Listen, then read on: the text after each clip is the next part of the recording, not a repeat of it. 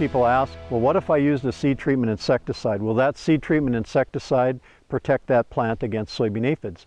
And the answer is that seed treatment insecticides have some activity on soybean aphids, but only early in the season. So about for the first 40 days or so would be the maximum length of time that you'd expect those seed treatment insecticides to help with soybean aphid. So it's possible that in fields where you get early season aphid pressure, that the seed treatments might be somewhat helpful. But beyond that, they really are not helpful. They do not control aphids later in the season and really aren't a good practice just for controlling soybean aphids. Another thing that growers will often ask is, does it make sense to put an insecticide in with a herbicide treatment when you're putting on that last application of herbicides?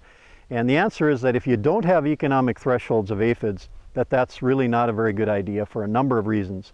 One is that you're wasting money. You're applying a product that you have to pay for that may not give you any return at all if you don't have soybean aphid populations.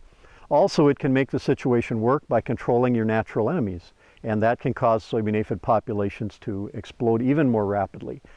You can also see times when you apply an insecticide early and then you end up having soybean aphid pressure later, and you end up with 2 applications instead of 1, because aphids can come in and reinfest even after you put on an insecticide treatment, a foliar insecticide treatment.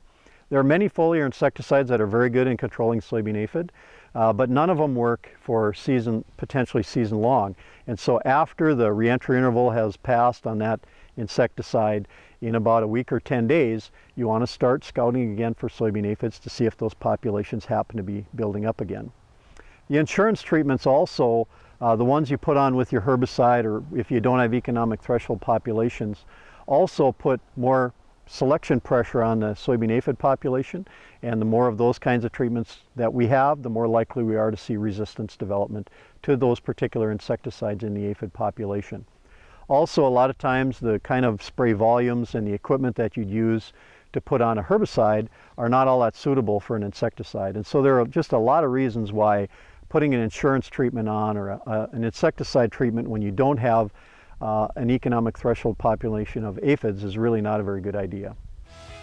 That concludes this Pioneer Growing Point Agronomy video podcast. Visit our page on pioneer.com and follow us on Twitter and Facebook for more agronomy insights.